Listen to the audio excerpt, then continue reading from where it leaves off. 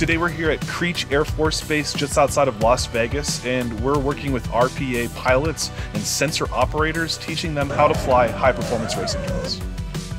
So we've got a buddy box system here, so both of these are connected to the same drone. I'm going to be able to take control back from you in case we get too close to those guys. How he was flying the Racer4 versus I was definitely night and day. I had struggled just to keep it in the air, hovering. Flying was harder than expected. It gives you more appreciation for what they're doing, even though it didn't look easy to start with. It's not a natural feeling, so it was definitely difficult to pick up, but it was fun and challenging. Yeah, I think Lieutenant Ray did really well.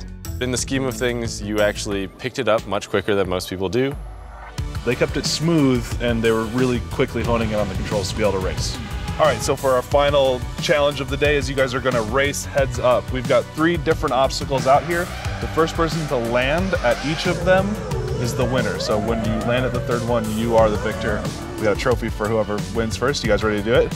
Yeah. Let's do it. Let's do it. Mixed emotions going into the race.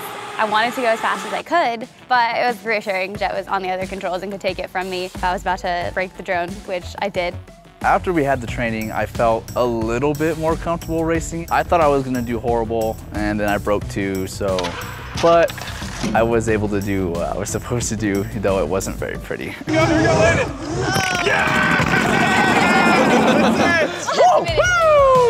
All right, so in honor of your victory, for you and your squadron, we got you a custom-made Air Force Racer4.